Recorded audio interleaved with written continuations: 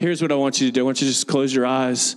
Well, you can have your eyes open too, because we're doing a sermon series, Pray with Your Eyes Open. So let me stop. Let me rewind.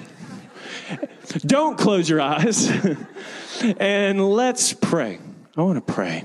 I just feel like God wants to do something supernatural and deep in here this morning, and I want to give him space. The longer I walk with Jesus, the more I realize he leads me, I don't lead him. And I would rather have the Holy Spirit show up than me just get up here and talk, all right? So let's just pray.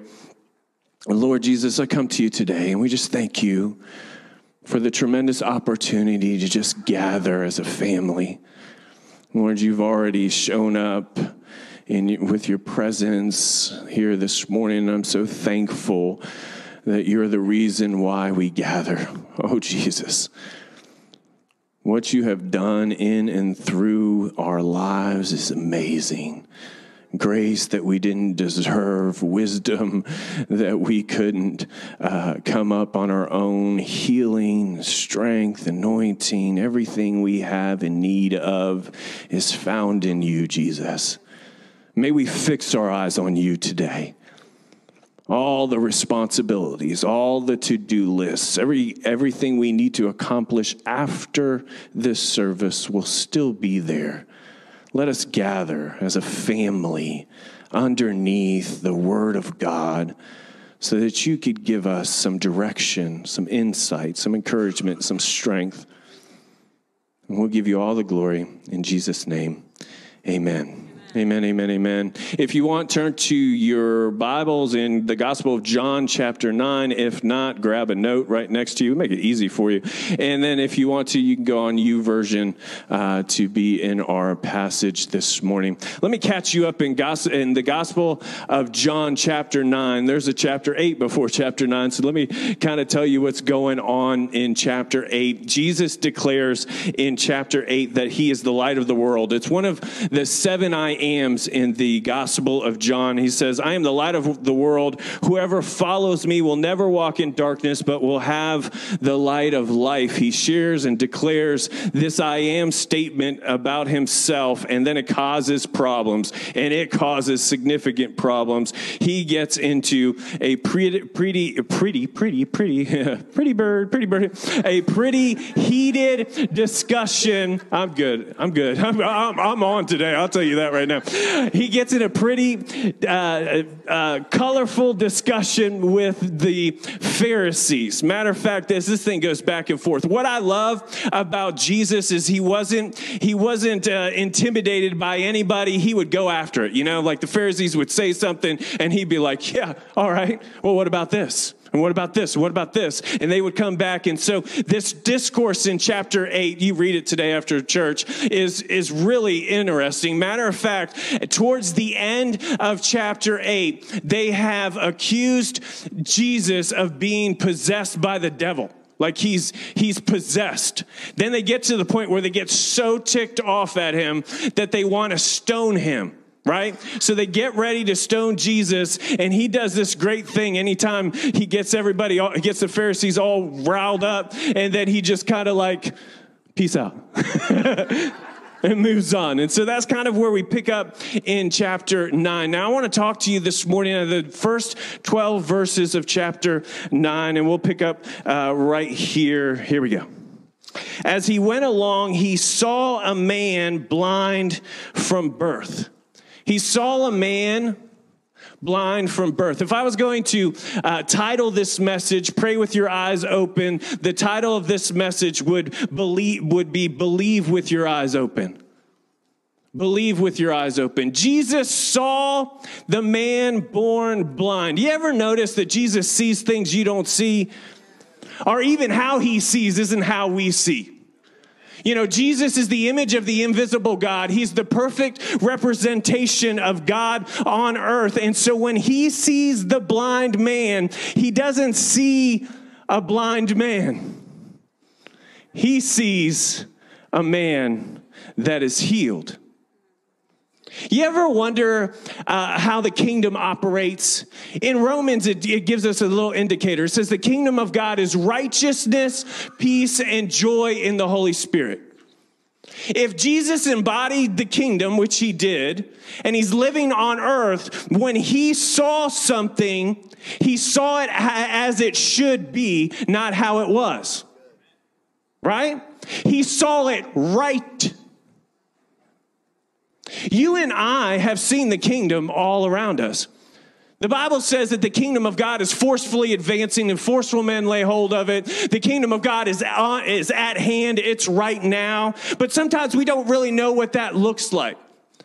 You know what it looks like? It looks like when somebody is in the tank and they get baptized, and that feeling you have of, yeah, that is right. Or that wedding you go to with a man and a woman. Yeah. I ain't scared. And you sit there with your bride and you just feel, this is right. They're making a covenant between God. Wow, this is right. You see, we see the kingdom all the time, but we just don't kind of recognize it. I want to challenge you this morning to begin to see the kingdom of God, because what it does is it causes us to believe for things. Jesus believed and then he saw. I would say believing is seeing. So as you pray with your eyes open, I want you to believe with your eyes open. I want you to believe and then see. Because it's in the activation of your faith. James says this, faith without works is what? Dead. So believing is this faith, this understanding that God has said something, therefore it is true and it can be a reality. As we pray with our eyes open, we must pray and believe, and then we will see. This is what Jesus did. Jesus walked on the earth and did exactly what the Father said, because he saw the right thing that was supposed to happen, and then it happened. And as we approach something, and in this particular case, I believe, I don't know, I studied the scriptures. Some people agree with me, some people don't. I'm going to agree with the ones that agree with me. That was funny. But Jesus saw the blind, the man born blind from birth already healed. Now look, let's go to verse number 2, because the disciples ask a question to Jesus. Now here's your second point. If you ask the wrong question, you're going to get the wrong answer. Have you ever asked Jesus the wrong question? Where did that get you? Well, we can take comfort in the disciples. If I could encourage you this morning, read the Gospels and just be comforted by the things the disciples said. And then be humbled, because you are one too. All right. So here's what the disciples said. Verse number 2. His disciples asked him, Rabbi, which means Lord, who sinned, this man or his parents, that he was born blind? The disciples didn't ask Jesus, why was this man born blind?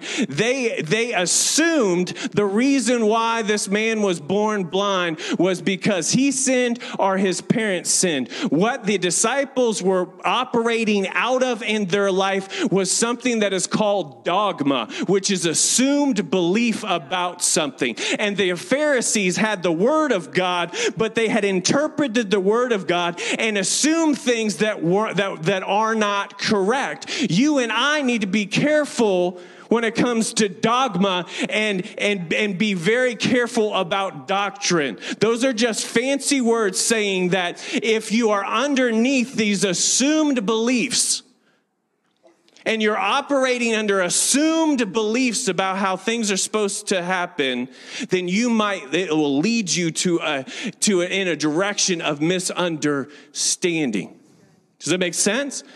And so as believers, we need to be careful. What are the questions we ask Jesus? Like, for instance, if the disciples had said, Jesus, why was this man born blind?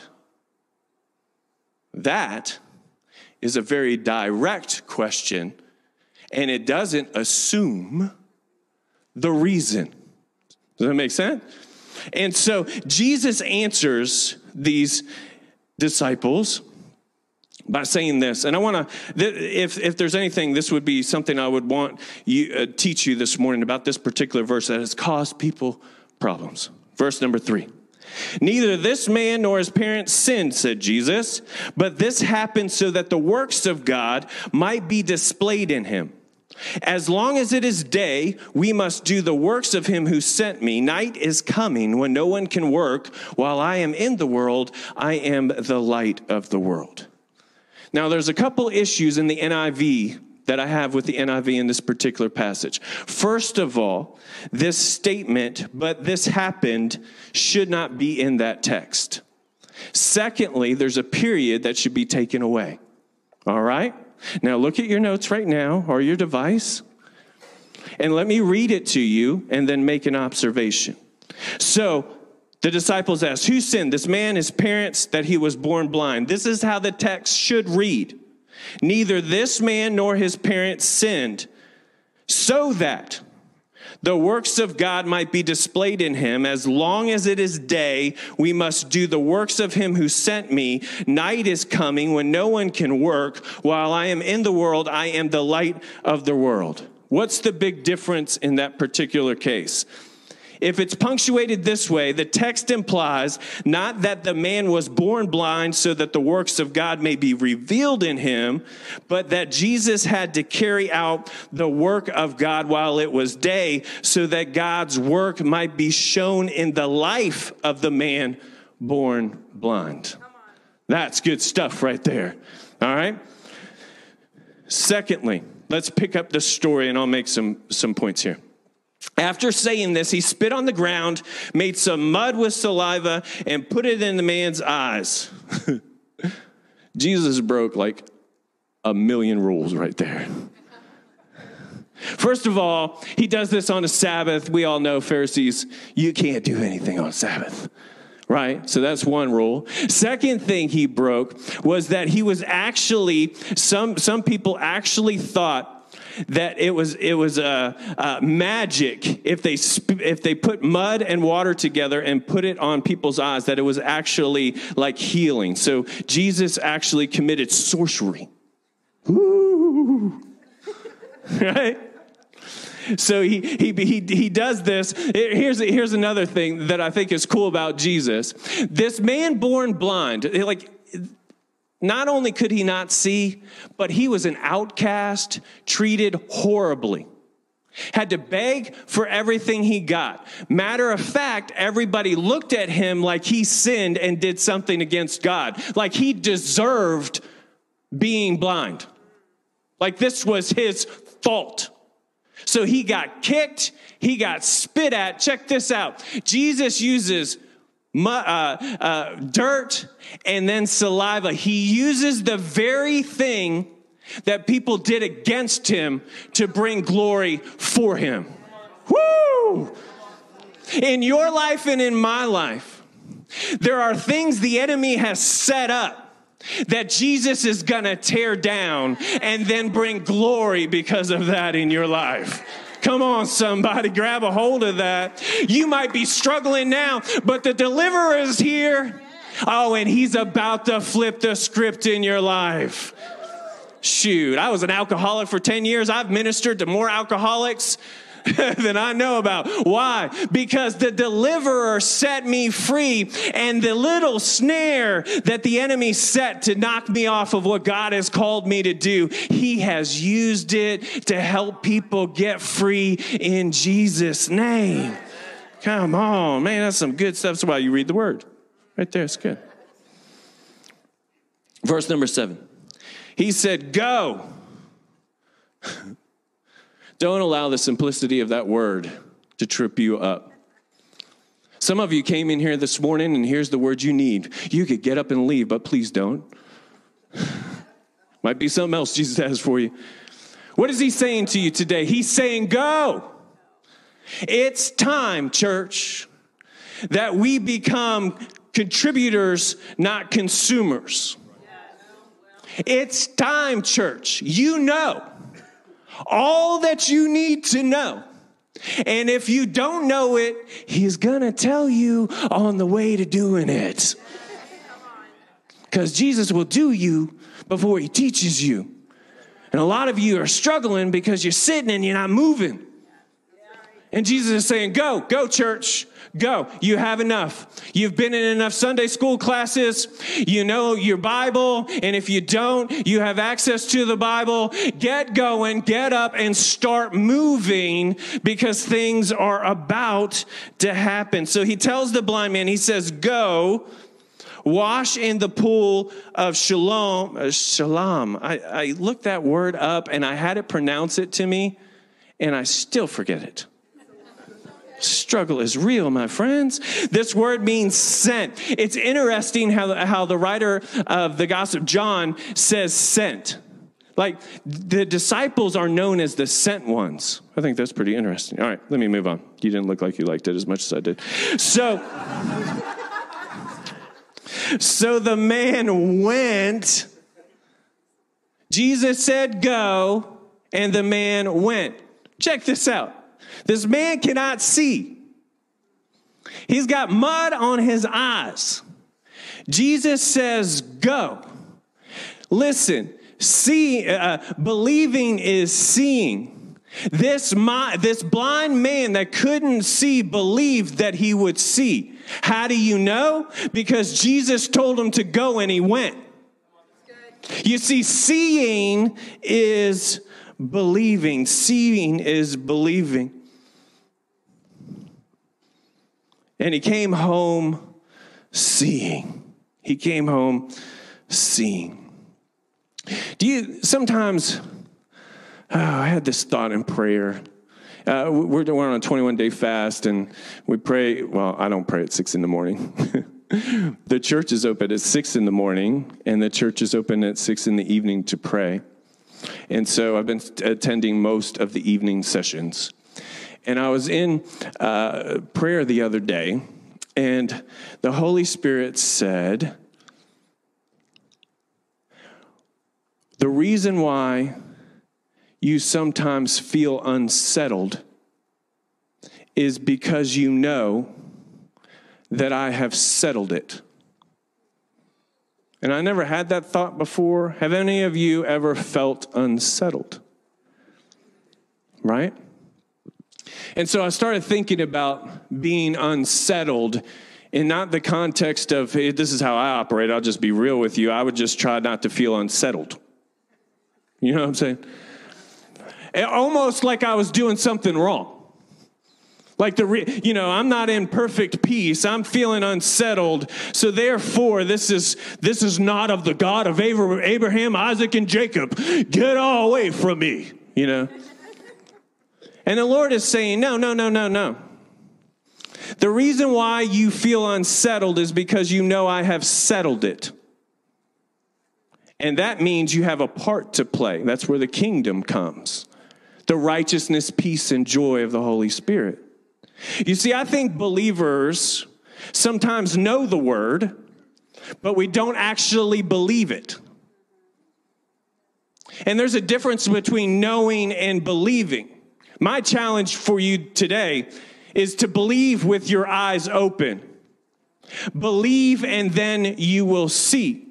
I remember a few years ago, I had an interaction with my wife that was positive, ended up being positive. But how many have been here married for a minute? Have you been married for a minute? You ever hear this statement? I will believe it when I... Ooh. I know some of guys are like, I'll believe it when I see it. And I remember having an interaction with Janfer. There was something that I kept doing that I knew I wasn't supposed to do.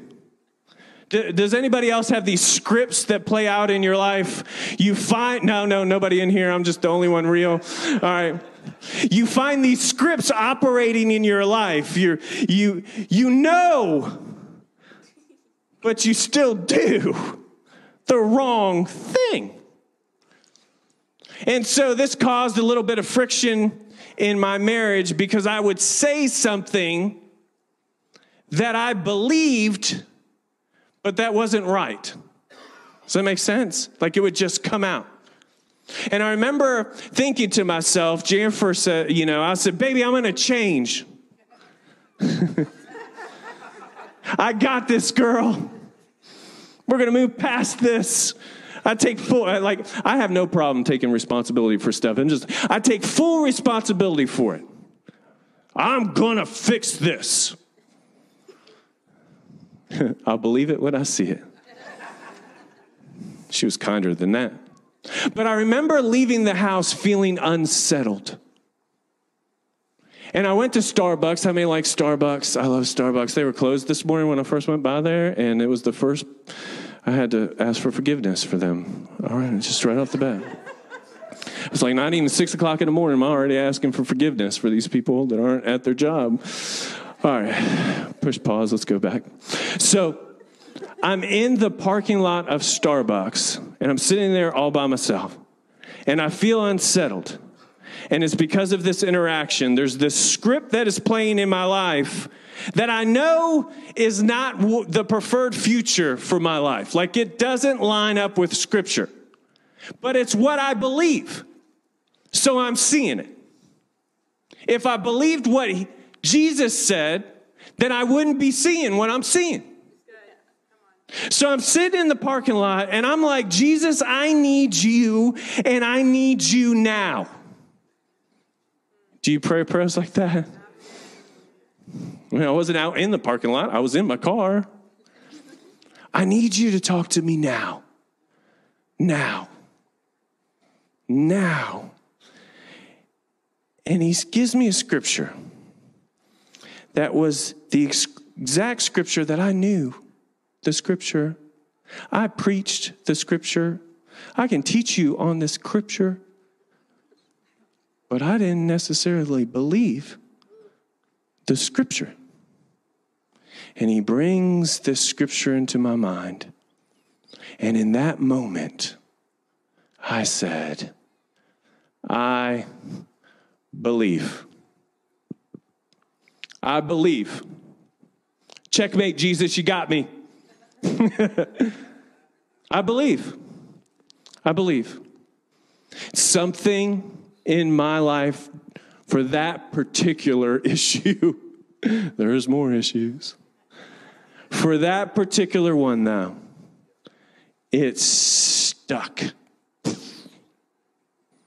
And I remember going home to Jennifer and I said, baby, you're never going to have to worry about that again. I think it was 2 years ago. You've never had to worry about it again. You can ask her later. She doesn't know what I'm talking about. Because there's all other issues. No, she's sweet. She's never had to worry about that script again. Do you know why? Because I believe it. And I see it. When you believe, you will see. I have seen this in individuals' lives. Blows me away. They'll lose a loved one. They'll have something that is terrible that happens in their life, right? And then you get around them and they say this statement, but God is still good. How can you say that? You're going through the hardest thing. Man, sometimes you'll put yourself in their situation. What would I do if I was in their situation? Well, if you believe he's good, you'll say that he's good. Right? So when we see, we need to see from a place of belief. It's not good enough just to know the scripture. That's not going to move mountains. That's not going to bring deliverance. That's not going to bring healing. It's believing in what Jesus has purchased for us to walk in. Believing is seen. Now listen, you have a God that loves you. Jesus, I just called you Jesus. That's good. That's a good compliment there, Pastor Ken. Pastor Ken just said how much God loves you, how much he adores you. So do you think that he can handle a little bit of your unbelief? Do you think he could handle a little bit of your misconceptions of what really is real? Do you think you could get to a point in your relationship with Jesus that you could be real enough to admit, I don't really believe this, and I need your help walking this out in my life? Now imagine how that will change your life. That you would slow down before you would speed up. That we wouldn't be like the disciples that just said what was assumed and not what we really believe. And God is calling us to be people of faith that walk it out. Let's pick up the story and then I'll land this plane. His neighbors and those who had formerly seen him begging asked, "Isn't this the same man who used to sit and beg?" Some claimed he was. Others said, "No, he only looks like him." But he himself insisted, "I'm the man." I think that's how he said it. "How then were your eyes opened?" they asked. He replied, "The man they call Jesus made some mud and put it on my eyes. He told me to go there and wash, so I went and washed, and then I could see." This is hilarious. Verse number 12. "Where is this man?" they asked. "I don't know, because I was blind. I had mud on my eyes." What is wrong with you people? But check this out. In your life, there will be people that see and then will believe what God is doing in your life. And then there will be people that will see and won't believe. But you and we're going to believe and then see. You have direct access to the throne room of God. And if God says you're going to do something, then he is more than able to put that forth in your life. I think in the church and in our world, the fear of man is one of the biggest snares that we run across, because we're so worried about what somebody else will see or believe from our life, instead of getting a firm word from King Jesus and saying, you know what? I believe it and I'll see it. And sure, there'll be some people that will say, "Oh, wow, I now do believe you're anointed." Well, great. Thank you so much. And then there will be others that it doesn't matter what you do, they're still going to hate on you. And I'm not saying you don't be under a submission. I'm not saying you're not humble. Read the Bible. But if Jesus said he's going to do it in your life, then get on board with it and begin to walk it out. Go. What are you waiting on? If you're waiting on me, go. Go. Break the limits off your life.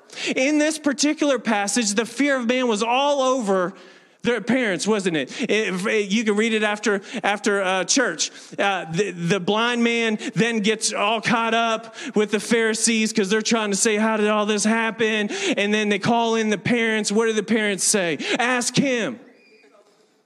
They were so scared of the Pharisees that they wouldn't even take up for their own son. You don't think the fear of man is robbing from you? Shoo! If we are so concerned about what people think of what God is saying in our lives, man, you are going down the wrong path. And if you don't know what Jesus wants you to do, I can guarantee you that the King of Kings and Lord of Lords, that knows you better than you know yourself, that knows the tomorrow, yesterday, for the what's going to happen in the future. He will clarify what you need to do. Don't allow the fear of man to trip you up. Don't be swayed by what people think. And then Jesus finishes. Jesus is a great finisher, isn't he? Verse 35, Jesus heard that they had thrown him out. And when he found him, he said, do you believe in the Son of Man? You know what's interesting about the blind man? He gets thrown out. I mean, it didn't even bother him.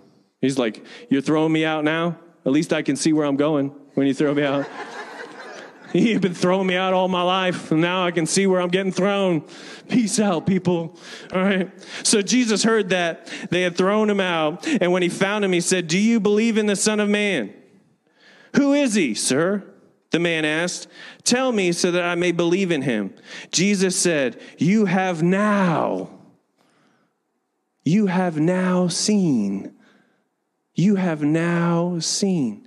You didn't see me before, but now you see me. In fact, he is the one speaking with you.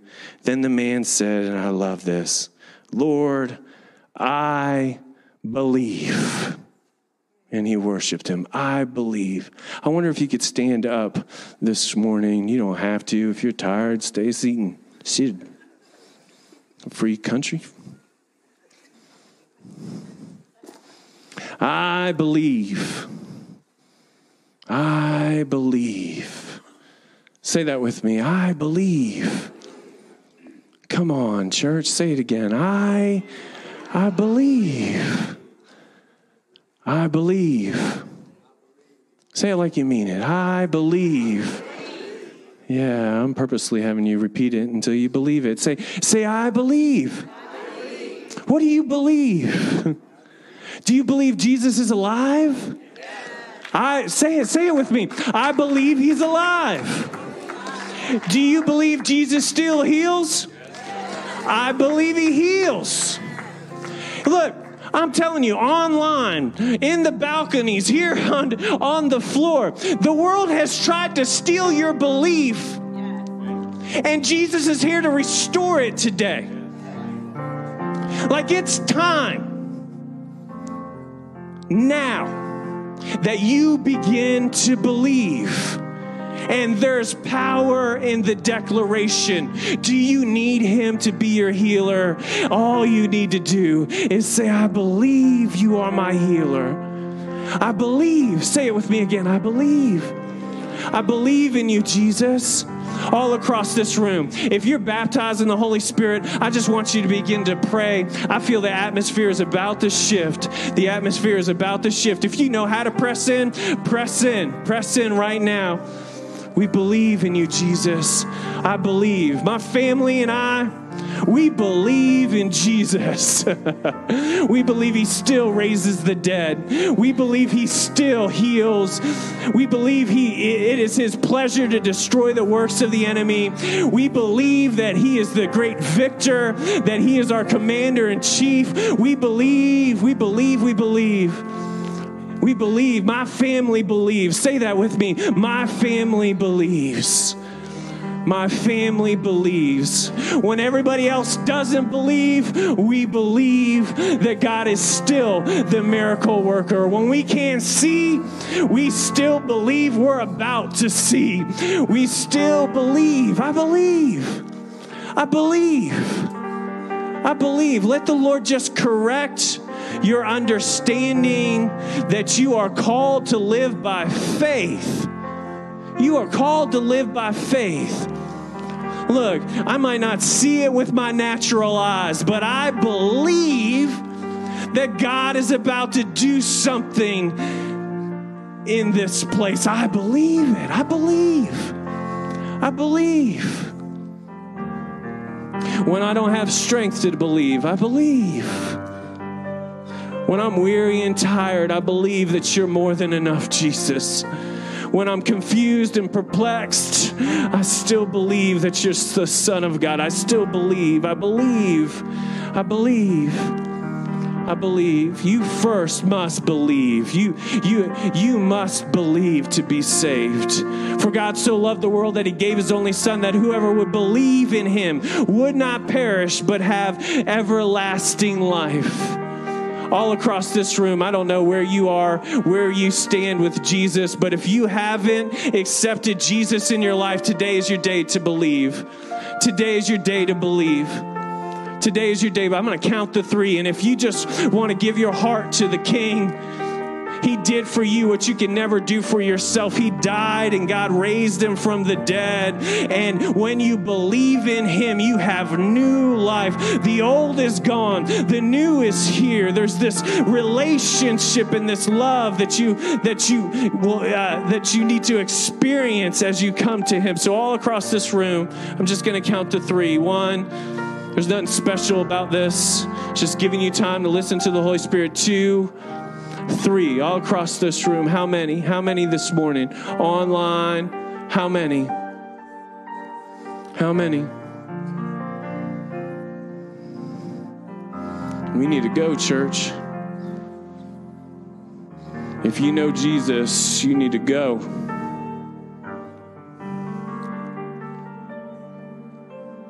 If you believe, the next thing that we need to do is that we need to believe corporately.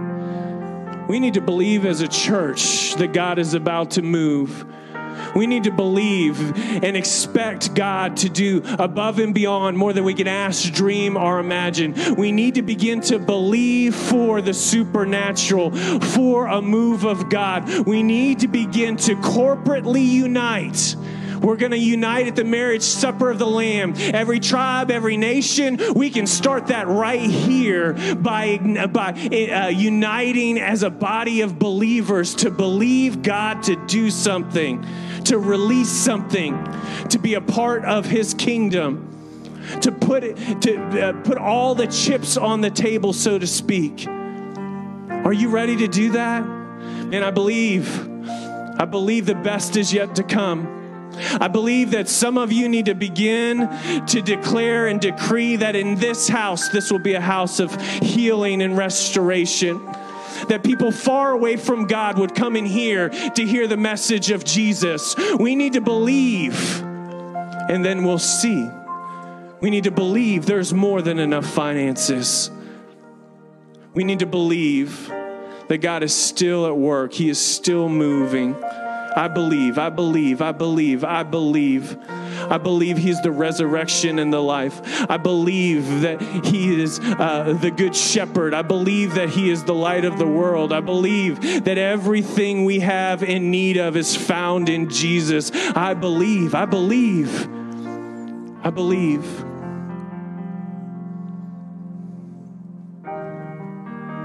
We believe. We believe. We believe.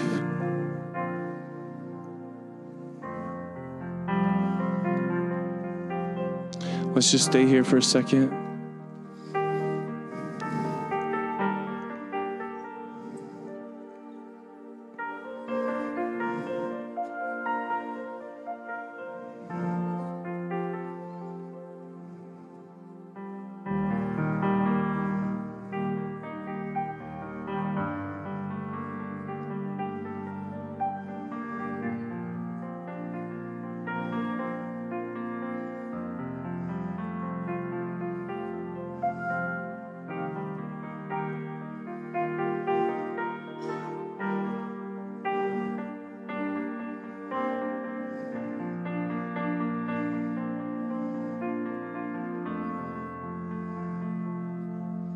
Some of you, it's time to let go of the past. It's time to turn the page. It's time for you to allow Jesus to flip the script. I don't know what that means. It might be a relationship. It might be something that has hindered you. You are obsessed with it, and the Lord is saying, in order for you to walk in the new wine, in order for you to move on, you need to let go. Just let it go. Let it go. Let it go. Forgive them. Set them free. For whom the Son sets free is free indeed. That freedom is not just reserved for you. That freedom is reserved for the person that sinned against you. You got to let them go. Let them go. Forgive them. Let them go. Let them go. Let them go. You can't move on. You can't go because you're stuck. In a simple prayer, just let it go.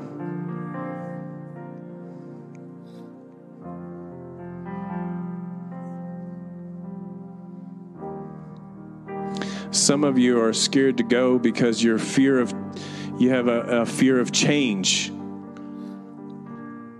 If you would look at your life, you would realize that Jesus has been changing things the whole time you've walked with him.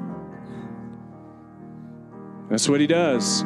He moves us from faith to faith, to glory to glory.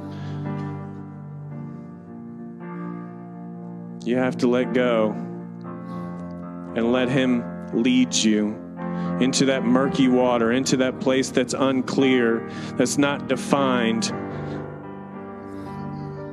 But you know that that's where he's leading you. So go. It said, he told the blind man to go, and the blind man went. So go forward.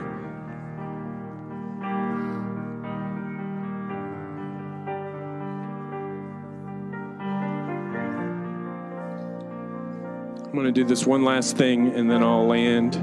Josiah will share some messages. Does anybody in here need healing? I feel like God is in here for healing. Does anybody need healing? Raise your hand real high.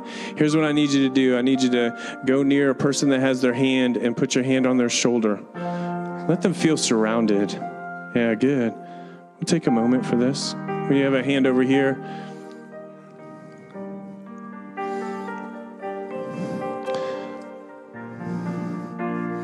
Oh, sweet Jesus. Sweet Jesus, the healer. Yeah. Just take your time. Here we go.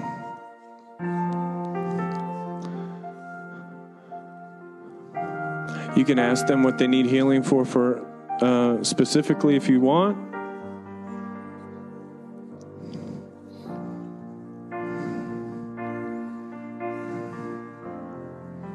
I feel like we need a couple more over this with this couple there in the back. There you go. Thank you. Thank you, sir. I want them to feel the support. Jesus is about to heal. He's the healer. There you go. Good.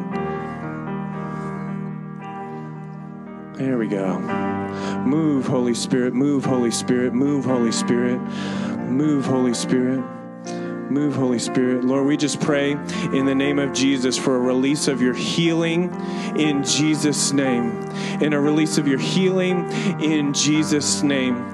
Lord, we're not only just asking for healing, we're asking for refreshment in Jesus' name. Lord, that you would overwhelm them with your presence and your joy. Right now, a release, a touch from heaven in Jesus' name. If you're being prayed for, just receive it. Just put your mind in neutral. Just allow the King to do what the King does. You're a great physician, Jesus. We just pray for your healing and your anointing and your peace and your grace and your refresh. I feel like he's refreshing some of you right now. It's a supernatural refreshing. Just lean into it. Don't allow your logic and reason to forfeit what God wants to release in the supernatural. To the spiritual person, the supernatural is natural. So just lean into it. You are a spiritual being having a human experience. This is God's design for your life. He wants you to gather so that he can deposit things supernaturally in your life.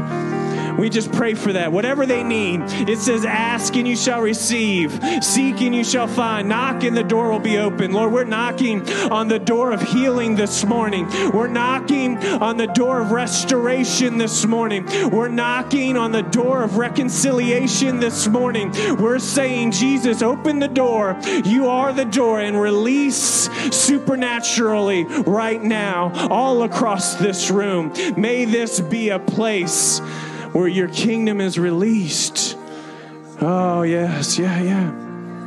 Yeah, press in, press in. These altars are open if you want to come. You want to sit, you want to press in. There's no sense in going 21 days without food and we're praying to not press into the things of God.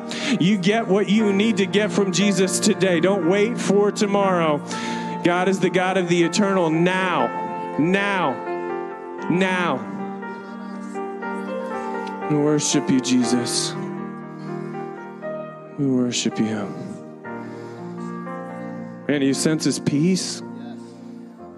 The Prince of Peace, just settling some stuff in your life. Man, only God can do that, right? That's good. I'm glad I came to church today.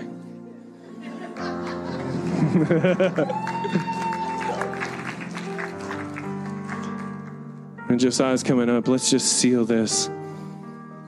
Oh, man, I feel the authority of God.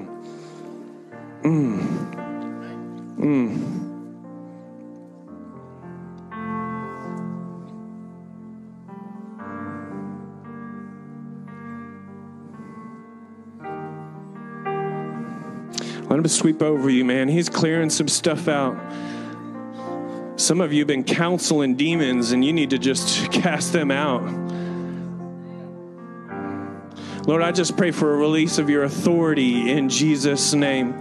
Lord, that this place would be swept clean in the name of Jesus. That the things that have bound us would not bind us any longer. Lord, I just pray for the power of the Holy Spirit, the authority of Jesus, each one of you to experience that sweeping presence of his authority.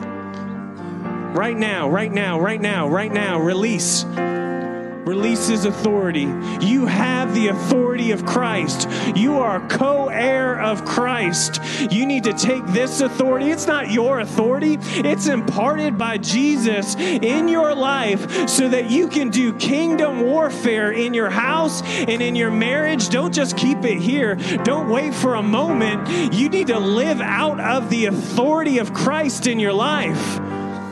You get what you contend for. You need to start speaking some of that stuff out. Lord, I come against depression in Jesus' name. Lord, I come against suicidal thoughts in Jesus' name. I come against anxiety in Jesus' name. Misconceptions in Jesus' name. Lord, I pray that this house would be marked by a house of authority in Jesus' name. That people would get delivered just because they're in this room, because the authority of Christ to deliver is in this room. Lord, I speak against bondage in Jesus' name. Somebody in here is struggling with alcohol, and I'm here to tell you that he is giving you the authority. He is giving you the ability to put that down today.